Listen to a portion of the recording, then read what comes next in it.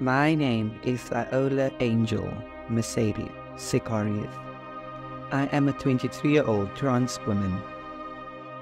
The area I live in is not the most open and acceptive towards the trans community.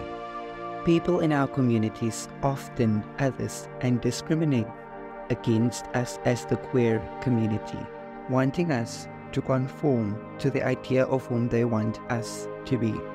Trans and gender diverse persons are often violated, assaulted, and murdered due to the misinformation and biases held by uninformed communities. Acceptance and respect are what we all strive for. In our homes, streets, police stations, clinics, hospital, and even on schools. Support us, protect us, hold my hand.